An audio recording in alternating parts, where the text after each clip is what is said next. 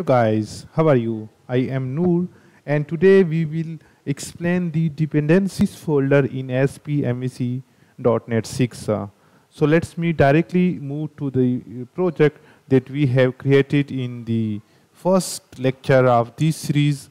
If you are not familiar with creating the um, project in ASP MVC .NET 6, then you can just go to the Visual Studio and then click on create project and choose the SPMVC template.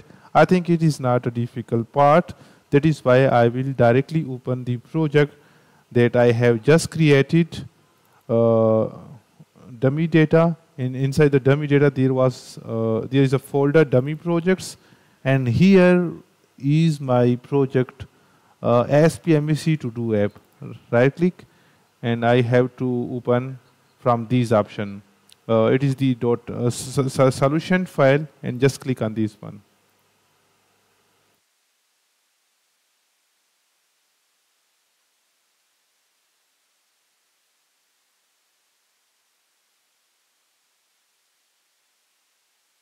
Okay, the project loaded successfully.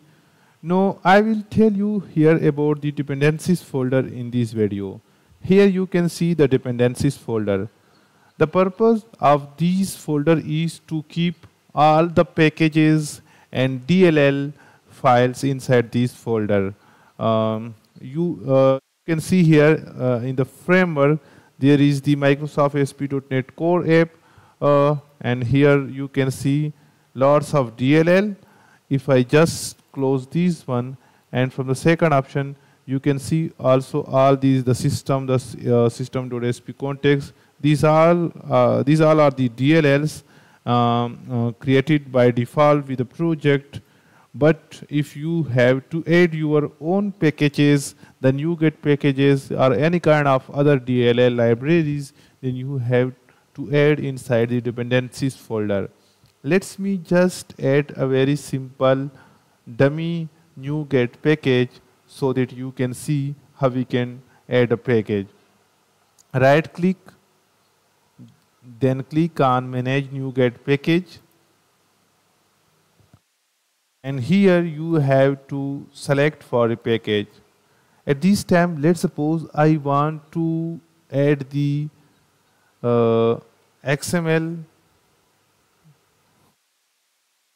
close XML package. Basically, let's suppose I want to add this package inside my project.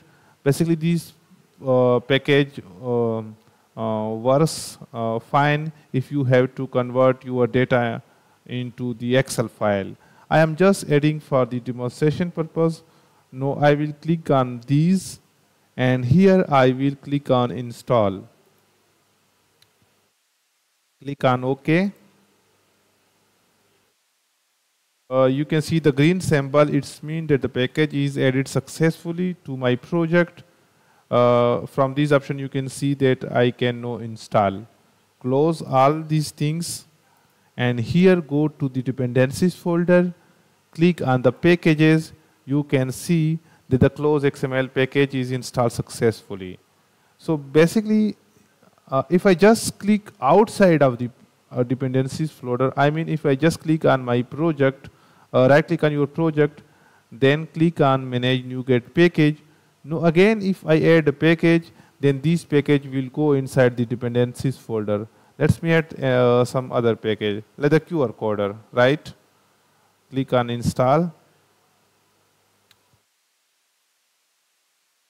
I don't know about the purpose of QR coder package, but I'm just using it for the demonstration purpose.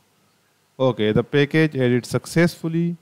Now close this option, and here you can see in the dependencies folder in the packages the QR code package is also added successfully. So basically the purpose of these dependencies folder is to keep the packages, the DLL files for your project.